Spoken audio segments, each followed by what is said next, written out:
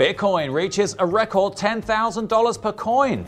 Quintana Roo leads the rest of the country for employment generation in 2017, and total global spending on football players hits a staggering $6 billion.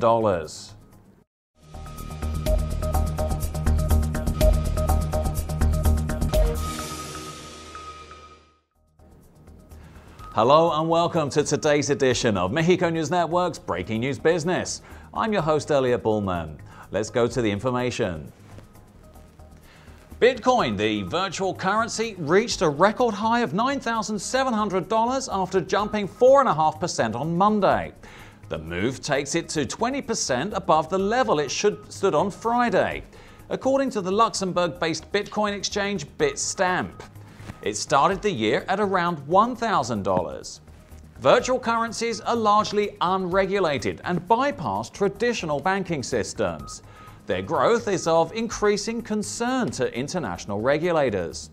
China and South Korea have banned any new virtual currency launches and have been shutting down exchanges on which they are traded.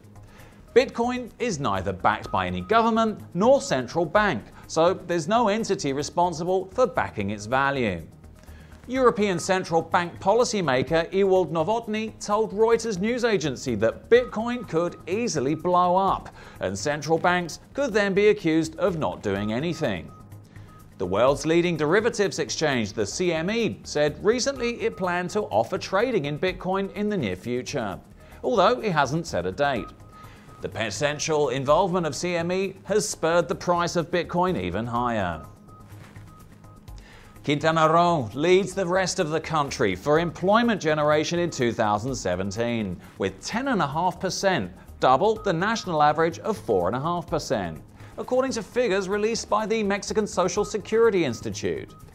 Quintana Roo's governor Carlos Joaquin said that in the third quarter of this year, Quintana Roo generated 41,194 formal jobs. This figure represents 9,036 more than in the same period of the previous year. The governor of Quintana Roo added that in the second quarter of 2017, Quintana Roo had already registered 32,426 formal jobs against the 26,990 registered in 2016. Carlos Joaquin said that the state's labor situation is moving in the right direction, so that people over 40 years of age will have a job which in the past they didn't have. He added that women also improve the economy and generate work by strengthening or opening new businesses. The figures were released during a recent event hosted by President Enrique Peña Nieto at La Residencia Oficial de los Pinos in Mexico City. Football transfers were catapulted off the sports pages into the global media spotlight this year when Paris Saint-Germain broke, or rather smashed, the world record fee to snatch Brazilian star Neymar from Barcelona this summer. The French club paid an eye-watering $260 million for the player, more than doubling the previous record set when Paul Pogba returned to Manchester United from Juventus for $89 million in August 2016.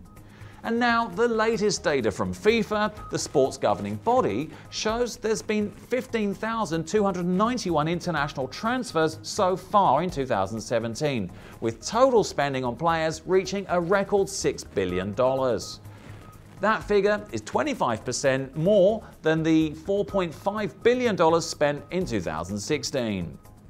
Two factors are driving the spending, which are the emergence of China and the huge transfer fees that they're prepared to pay, and the second factor is the English Premier League club's growing spending power thanks to more lucrative TV deals.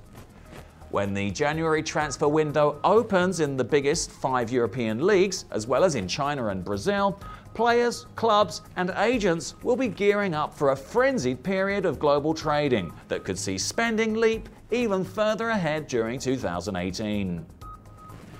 And finally, let's turn to the markets. The Mexican peso decreased 0.29% to 18.52 from 18.58 in the previous trading session. On the other hand, the IPC Mexico decreased 1.39% to 47.275 from 47.942 in the previous trading session. This was all for today. Thank you for staying with us. I'm your host, Elliot Bullman. Remember to follow us on Facebook, Twitter, and Google+, and log on to MexicoNewsNetwork.com for more information on Mexico and the world. Until next time.